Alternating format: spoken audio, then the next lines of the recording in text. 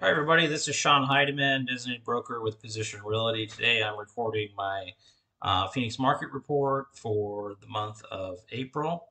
Um, so I'm going to be going over some information um, pertaining to the Phoenix market. Thank you for tuning in and watching. Please make sure you subscribe to my channel below if you like what I have to present. So let's get started here with the market report.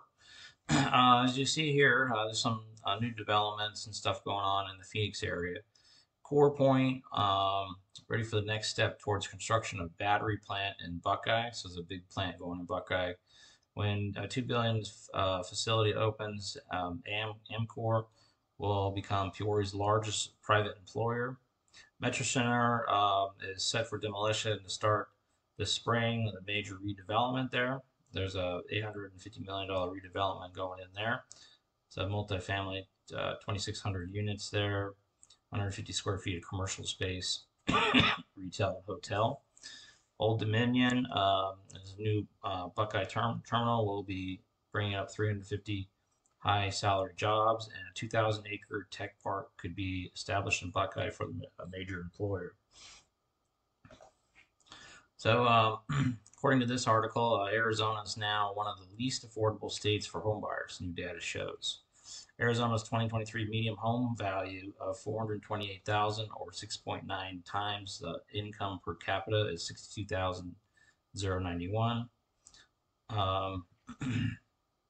Per capita income counts each man, woman, and child, and even newborn babies.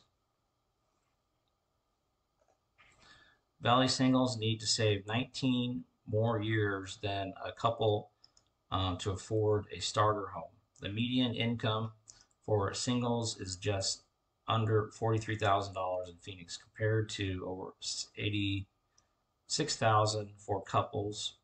Starter homes could cost an average of about $316,000 in Phoenix. You can still find some stuff around that price range. So this put together by the Cromford report. She put half of the population is below average intelligence, and then Dwayne says false. Half the population is below median. So more than half of the population is below the median in terms of being able to afford to buy a home. This is a affordability index by the National Association of Home Builders, Phoenix metro area home opportunity index. So Phoenix is below the national, but above Los Angeles, which is Los Angeles. Everybody knows that prices there are expensive, but home affordability has dropped here since we were above the national back in 2020, and then COVID hit, and then everything went down. Came back up a little bit here in fourth quarter and first quarter of 2023, but it's gone back down again. Consumer Price Index year over year percentage change.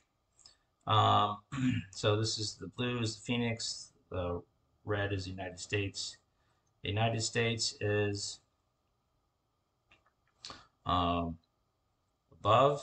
Phoenix. Phoenix is dropping as far as consumer price index. So this could be a good sign showing that consumer prices are going downward. Mortgage rates. The conventional rate is kind of high, 7.6%. FHA is around 6.47%. Still not quite affordable. We need to get down to more like the low sixes and fives in order to get everybody off the fence and wanting to purchase again. So we need to be around these rates here. The Fed funds rate and the Treasury and the two-year bond. So the 2-year bond is still above the 10-year Treasury, which it should be the opposite way around. So if you invest your money for 10 years, you would expect to have a higher return than if you only invested it for 2 years, a higher risk that way. Unemployment and the 2-year bond. So as you see here, the recession back in 1980, each recession, unemployment goes above the 2-year bond, and then the bonds start to decline. So right now, unemployment is still low, lower than the 2-year bond. So once unemployment goes up, which is what everybody's looking for, then the 2-year bond is going to go down, and then inversion is going to correct. Mortgage rates are going to correct as well.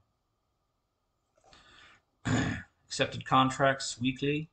So 2024 is right around about the same, just below accepted contracts for 2023. The Cromford Market Index shows here that we are still quite in a seller's market, not quite a balanced market. Supply is high and demand is low. As you see, supply is going up. Here's another graph of the market Cromford Market Index. Shows that the demand is higher than the supply. And so here's the overall Cromford Market Index. It still shows that it's kind of plateaued and kind of declining. So if you're a flipper out there, you want to make sure that you are purchasing the property with enough spread there in case the market does make a turn.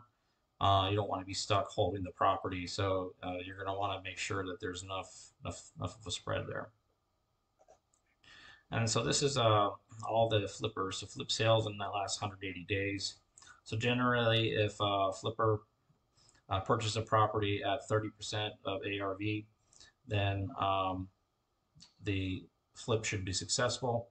Right now we're at 26%, which is where flippers are picking up properties and selling them. So the blue line is acquisition price and the sell price. So this is the spread between the buy and the flip. Cromford Market Index, this shows by city. So it looks like Chandler's gone up, Gilbert's gone back down.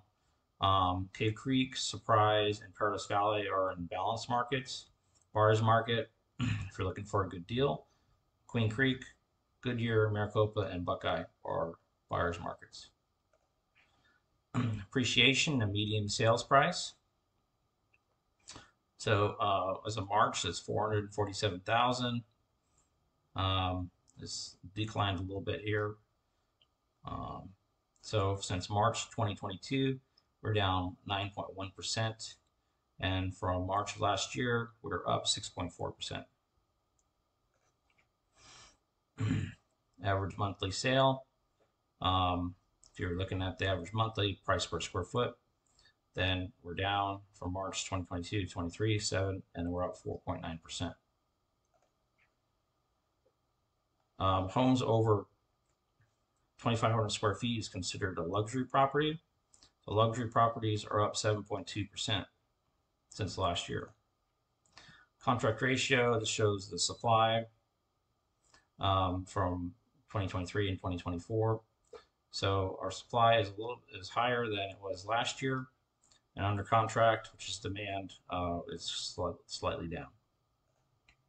Concessions, you're still able to get a concession around 46% of the closings, or no, April 43, which equates to about $9,200 in seller concessions.